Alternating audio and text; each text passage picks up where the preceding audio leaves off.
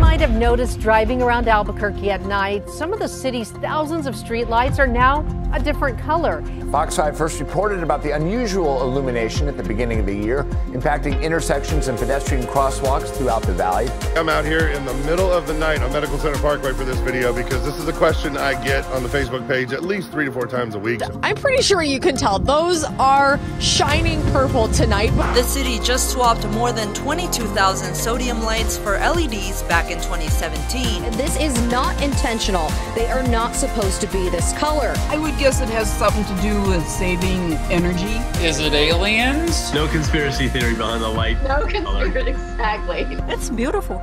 It's different than the others, so I like it.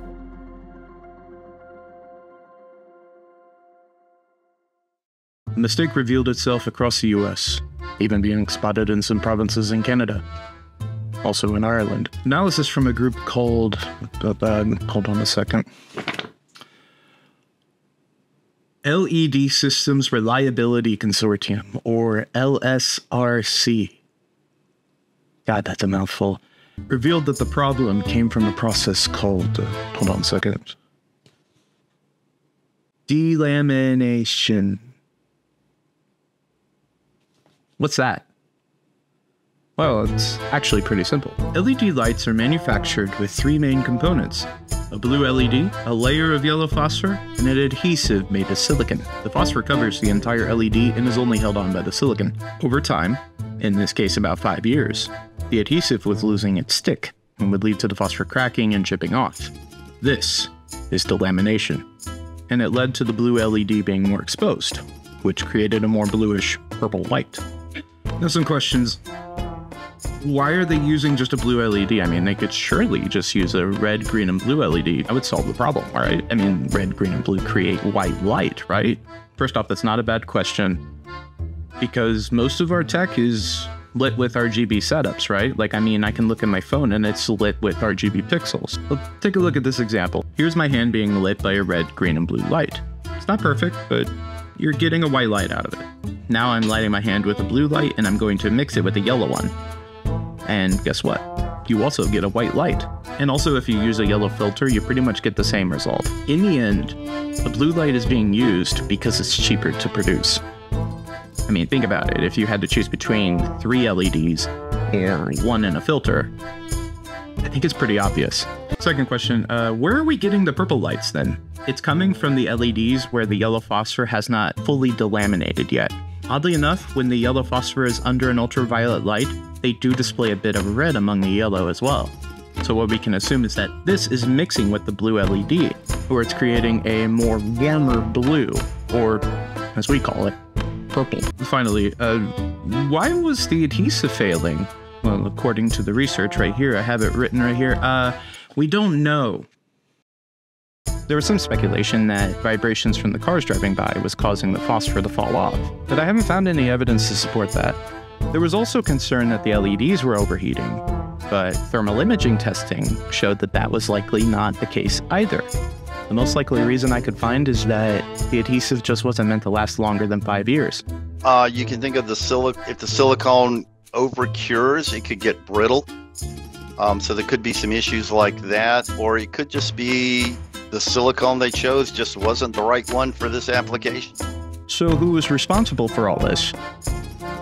Well, this is the most interesting part.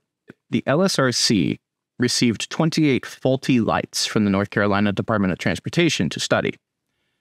And of the 28 lights, all of them came from one brand.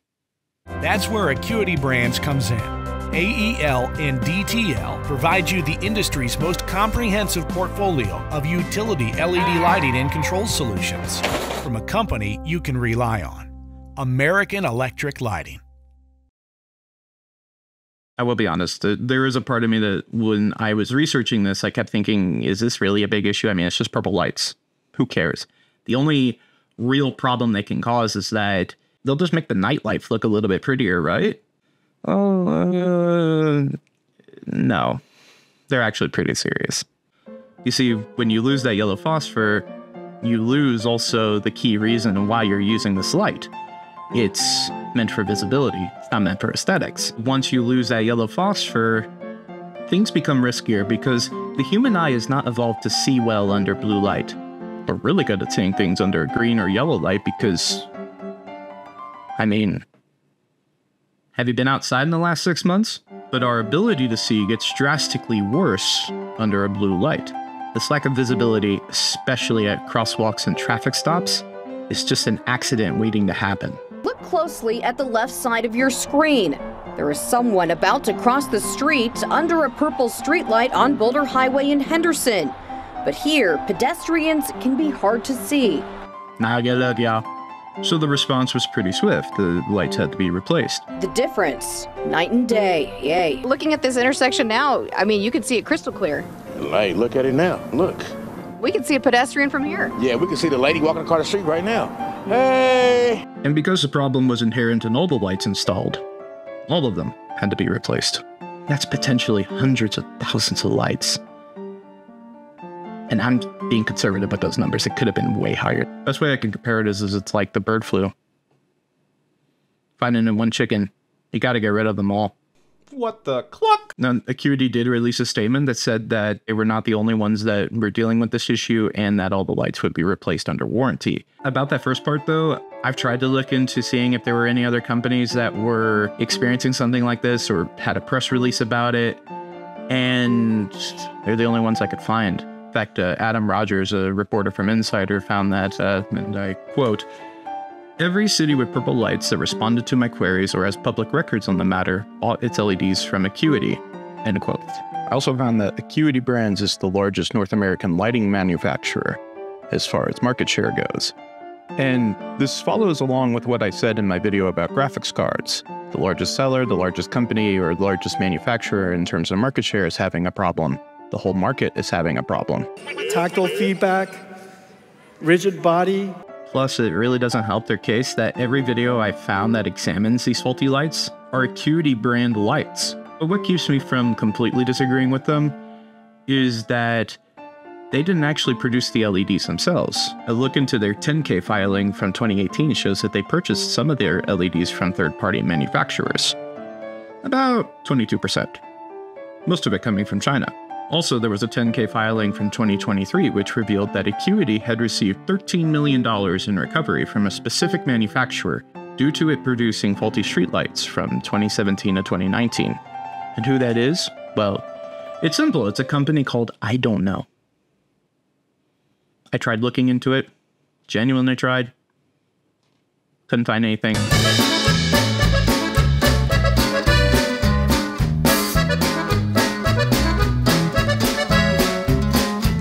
Well, at the same time, I don't really care who it was because in the end, Acuity released faulty lights.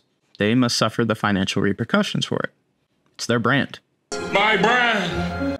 And we saw that because in their 10K filings, it makes mention of the warranty costs that they had to make in order to replace the lights. This graph here shows what Acuity paid in warranty costs from fiscal year 2021 up to 2024. 2021 comes to about $32 million. The cost then got out of hand, with warranty costs peaking to $52.4 million in 2022. In fact, I looked at the 2024 filing and it showed that it's staying in that range as well. The drastic rise in warranty costs fits pretty well with the time frame for the faulty streetlights that were made between 2017 and 2019, which gives them a pretty easy to chart 5-year span. And in the end, things are being resolved. Lights are being replaced, and because Acuity released a faulty product, they are having financial repercussions from it. Which brings me to this. Far too often, we love to focus on companies that fail in massive ways. You know, your Enrons, your FTXs, your Ford Pintos. Now, look, it's for a good reason. Failing in such epic proportions, it's a great teacher. But we should also be focusing on the businesses that fail and then do the right thing afterward. Obviously, it's not as sexy, but it does show that the system works. Now, sure, it is also a reminder that the cheapest thing isn't always going to be the best thing, and that's true. And because of our more globalized industry, this provides more lax standards, and more than likely we're going to be seeing stuff like this happen more often. Also, mistakes just happen. I'll be honest with you, when researching this, I couldn't really find anything on if they could prove that they had done any sort of research on whether or not this adhesive would last longer than 5 years or not. I just couldn't find anything. But I also know that if nothing was done, this could have been far worse. Potentially lives lost and massive lawsuits. How you respond to those mistakes shows a lot too. Okay, first off, I just wanted to say thank you so much for watching. This is the second video on the channel, and good Lord, I have been just blown away by the response. I am so thankful that you guys have been watching, and I received, as of recording this, we got like 70 subscribers, and that's like 70 more than I was expecting. The first video within the first week got 1,000 views, which is absolutely crazy. I have not been expecting that. I am so blessed, so thankful. Thank you guys so much for that. And I mean, it has motivated me to keep making more, and I'm really excited about the next one and what I'm going to do with that. Yeah, thank you guys so much for being along for the journey, and for those of you just joining us, you know, thanks for coming along. Take care.